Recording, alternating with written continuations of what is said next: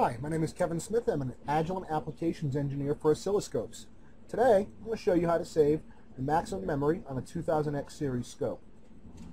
It's also worth stating up front that that with the 2.30 software revision, the max memory increased to 1 million points per channel with an upgrade key, and without that memory upgrade, the it's now 100K per channel, whereas it was previously 50K per channel. So you should update your scopes. That's a free update.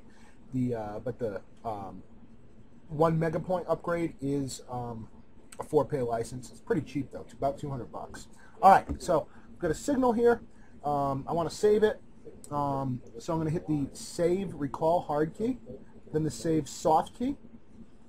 And there's a couple of different formats we can choose from. The CSV format is what most people try first, and that's fine, except that we're not going to get more than a certain amount of points, even if we stop it. Okay, so I set 100K. If I crank down the time base, you'll notice that more points are available. Okay, and basically the CSV format is a representation of what we see on screen. What we really want to use is to use the ASCII XY format. And you can just go down there. This is still a CSV format, and it's going to work in Microsoft Excel. Okay, so I'm going to go to the settings. Okay, and I still get 5,000 or 50,000 rather. Well, that's because we were in run stop mode. Okay. While it's running, you can only get to a certain number of points. If we hit stop, okay, I said there's 100K, basically you only fill up half the buffer. On the other hand, if we hit single, okay, I now get 100K points. And one thing I really want to illustrate is, let's do a single here, okay. Notice, I only get 40 points. I have to bring the data on screen using the larger time per division knob. Let's go to a long scale, and we notice that I get the 100K points.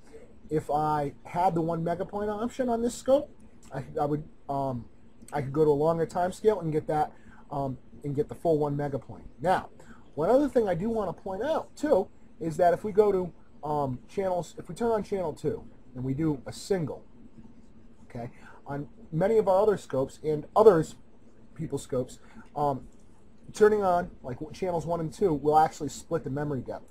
On the 2000 X-Series, we split the sample rate but not the memory depth. Okay, so we go to Save Recall, Save, Settings, okay, Max Length, and I've got everything on screen already. And I still get the 100K points on 2 channels. Two other things I want to show you quickly. Again, under the Save Recall menu, Save file name. Okay, this is where I can change the file name. I increment through the file name, the spell bits with this knob, and it can auto increment the file name. Now, if we go under the utility menu, utility hard key to quick action, we can also set the scope up to do a quick save. Okay, and then we get the settings, file name, all the same stuff I just showed you. And now every time I hit quick action, it saves it. And that's what I wanted to show you. Thank you for your attention.